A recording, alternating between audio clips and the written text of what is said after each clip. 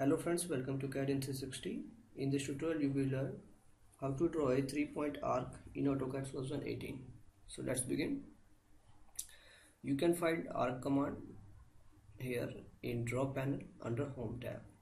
Click on this arc flyout and you will get a various options of the arc command. In this tutorial we are going to discuss about the 3-point arc.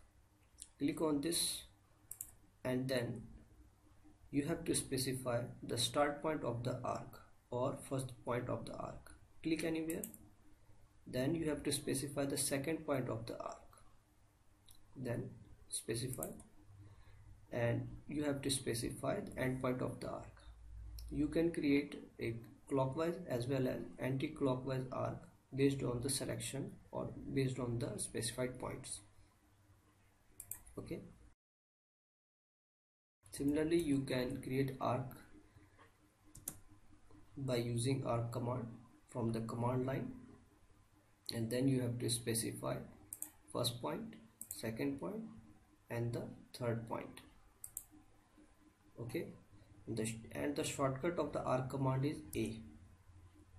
Press enter, and if you press enter without specifying the first point of the arc, then it will use the end point of the last drawn arc or line as a first point of this new arc.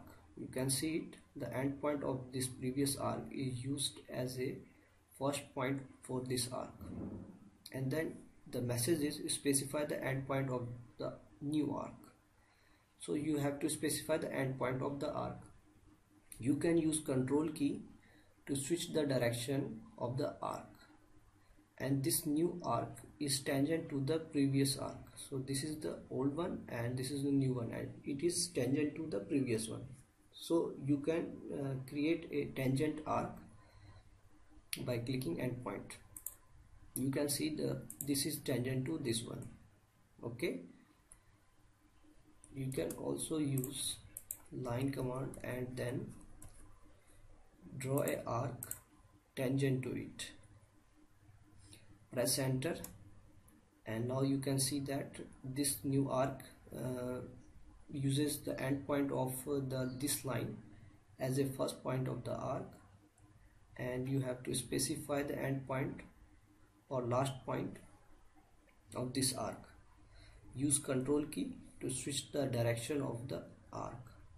Click anywhere and the arc is created. So this arc is tangent to this line. Okay, so in this way you can create an arc using a 3-point option of a arc command in AutoCAD version 18.